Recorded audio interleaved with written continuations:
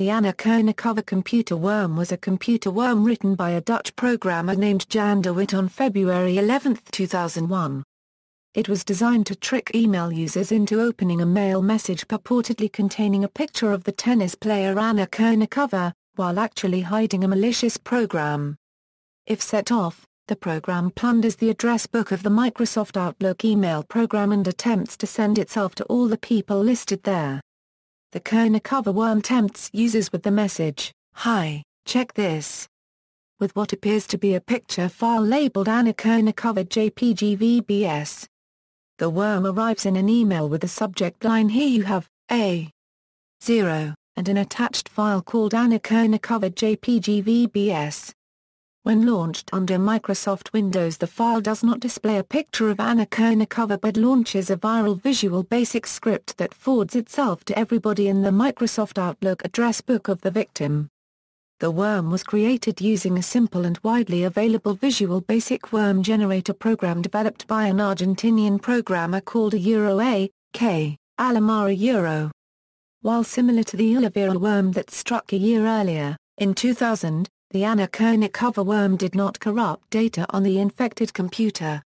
Apparently, the author created the worm in a matter of hours. The young man had downloaded a program on Sunday, February 11, from the internet and later the same day, around 3 p.m., set the worm loose in a news group. De Wit turned himself into authorities in the town of Sneek located in the northern province of Friesland in the Netherlands.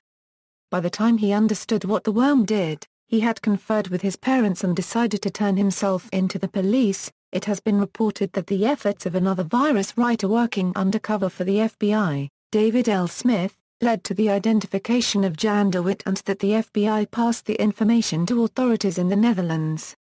De Wit turned himself into the police in his hometown Sneek on February 14, 2001, a few days after the worm was released.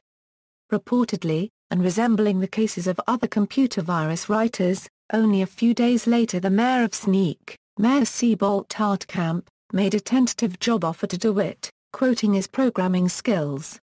De Wit was tried in Leeuwarden and was charged with spreading data into a computer network with the intention of causing damage, a crime that carried a maximum sentence of 4 years in prison and a fine of 100,000 guilders. The lawyers for Jan de Wit called for the dismissal of charges against him, arguing that the worm caused minimal damage.